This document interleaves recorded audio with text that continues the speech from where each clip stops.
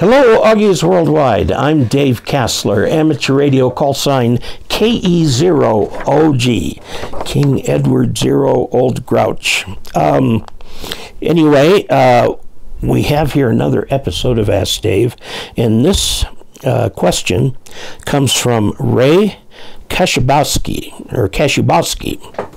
and he is K8RAY. Okay? And he sends me great detail about a vertical that he has built himself and disguised it as a flagpole antenna. And I commend you, Ray. That's great. And it sounds like it's working really well.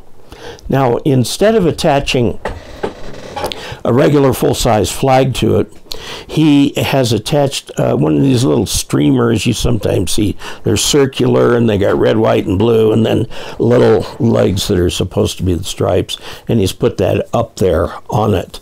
And he asks, in putting that on there, did I affect the antenna?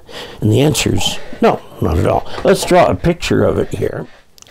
He's got a vertical that's encased in some plastic all the way up, and he's got a little streamer hanging from here that's one of these red, white, and blue things. Okay, and what he wants to know is this, of course, has probably a plastic circle of some kind holding it out, and the rest is made of nylon and rayon. Okay, and this is a little wooden arm coming out. He says, will this affect my antenna? And the answer is no, not at all. It does not act as a top hat. It doesn't add any capacitance or anything like that, because all of this is made from non-metallic objects. So from the point of view of the antenna, it's an insulator. Now, an insulator in the path of an antenna will create a tiny amount of, it changes the impedance by some small amount because it's like insulation around the wire. It just changes the impedance. Not enough to worry about. Nothing to worry about. How much power is lost in that antenna? I would say milliwatts. Now let's take a look at another thing he's proposing to do. Here's his antenna. It's 1/4 wavelength. That's lambda. That's not a wishbone right there. That's a lambda. Okay, he is wanting to take a somewhat larger piece here, is solid.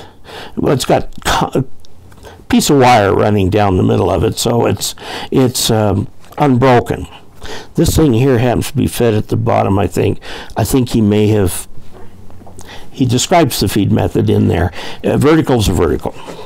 Now he's going with this. This is 1/4 lambda plus 0.1 lambda.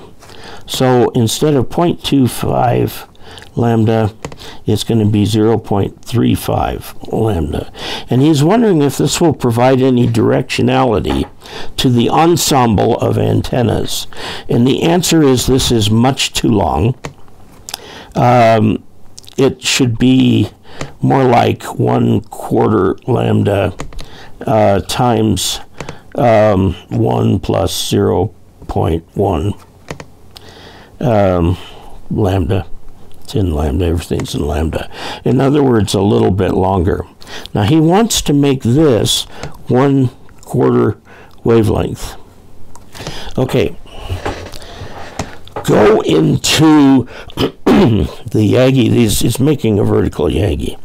Go into the Yagi section of the antenna manual and look at this. This is far too much spacing. You'll probably want it somewhere over around in here.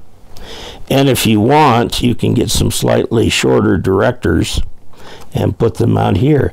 Well, you're saying, wait a minute, this is only half an antenna because it's vertical. And go, yeah, right. A vertical is a quarter wave. Dipole is a half wave. These verticals all act the same way. So you get the spacing in between them so that they meet the Yagi formulas, and then you'll have nice directionality in this direction. Okay?